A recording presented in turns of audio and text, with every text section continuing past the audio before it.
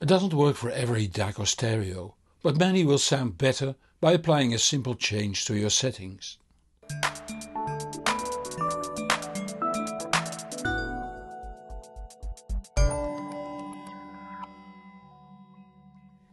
When playing digital audio, the signal has to be converted to analog.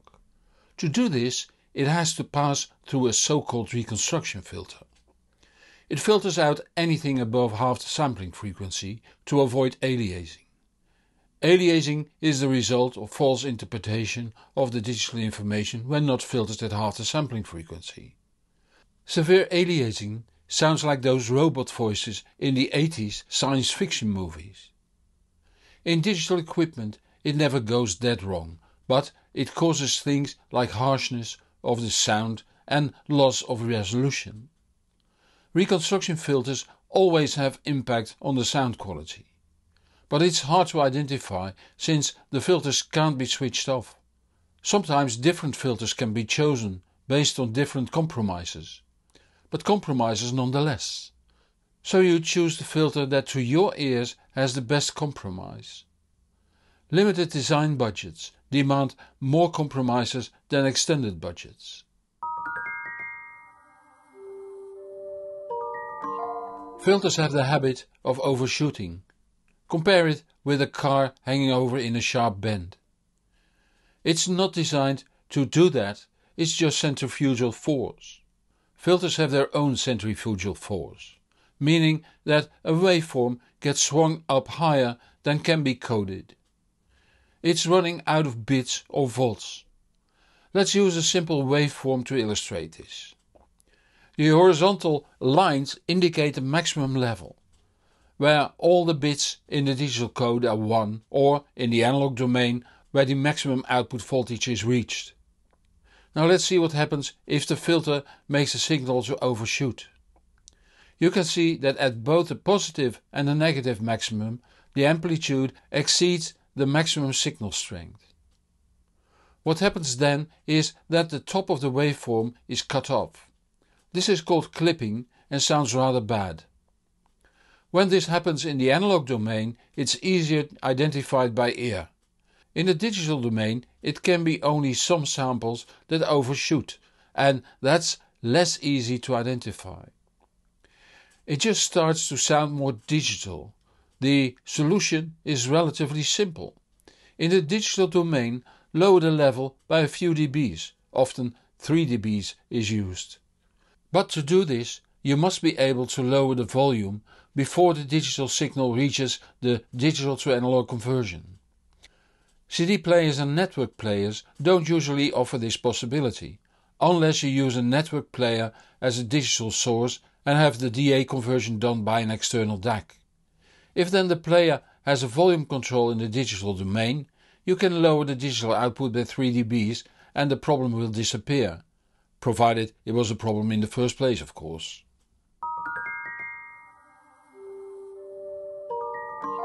If you use a computer with bit-perfect player software that also has software volume control, you can set that to -3 dB, provided you use the volume control of your amp to set the playback volume.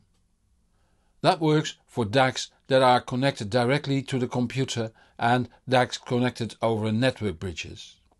Please note that most software players control the volume control on the DAC when connected over USB, which will be past the reconstruction filter. When that is the case, look for a setting that activates software volume control, like here in Audevana. Some player software like Roon have a setting to by default attenuates the output signal by 3 dBs. Here you can also switch on the clipping indicator that will turn red. JRiver Media Center has a clip protection that automatically solves the problem.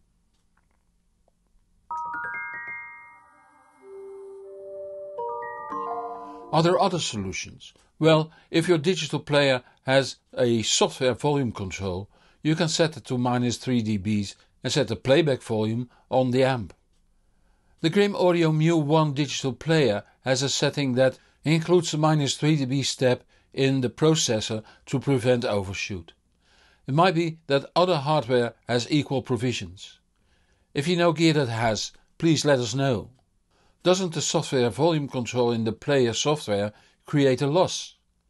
Yes, all digital processing creates losses, like analog volume control and tone control creates losses. But the losses the digital volume control in quality music player software causes is considerably small and certainly smaller than the quality loss the overshooting reconstruction filter causes.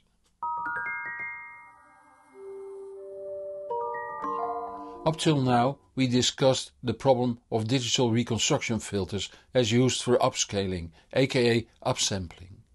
Non-upsampling DACs, NOS DACs for short, don't use these filters, and that is the reason they are popular in some circles.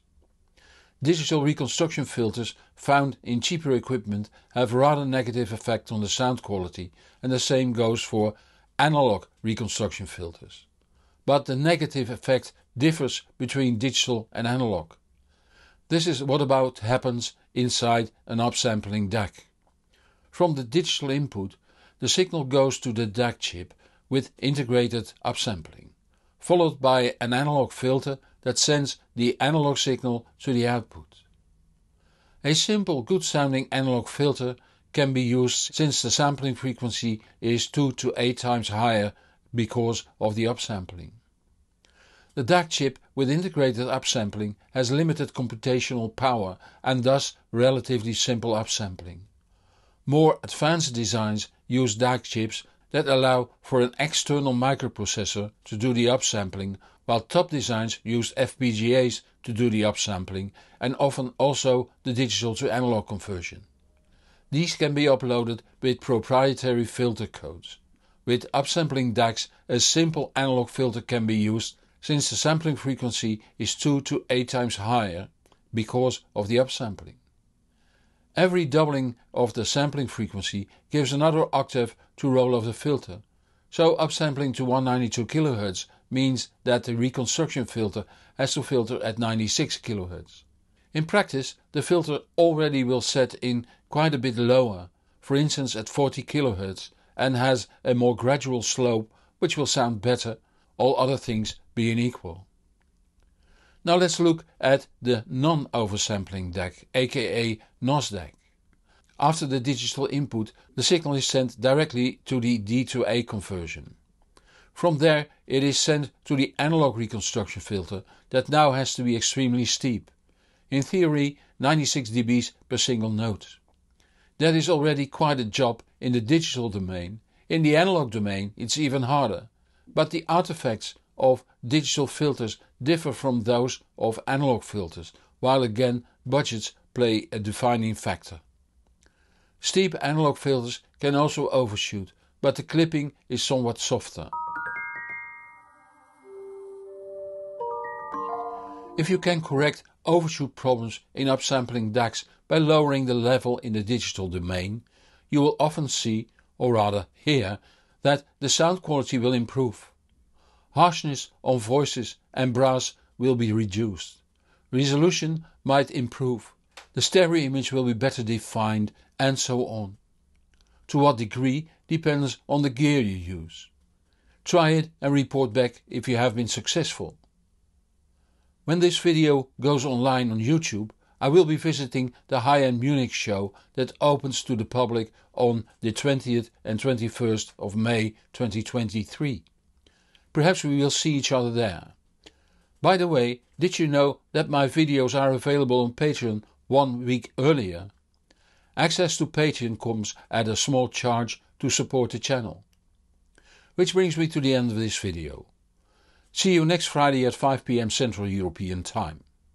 If you don't want to miss that, subscribe to this channel or follow me on the social media so you will be informed when new videos are out.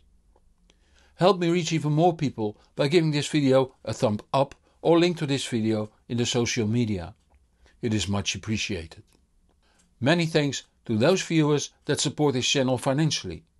It keeps me independent and lets me improve the channel further. If that makes you feel like supporting my work too, the links are in the comments below this video in YouTube. I'm Hans Beekhuizen, thank you for watching and see you in the next show or on the hbproject.com. And whatever you do, Enjoy the music.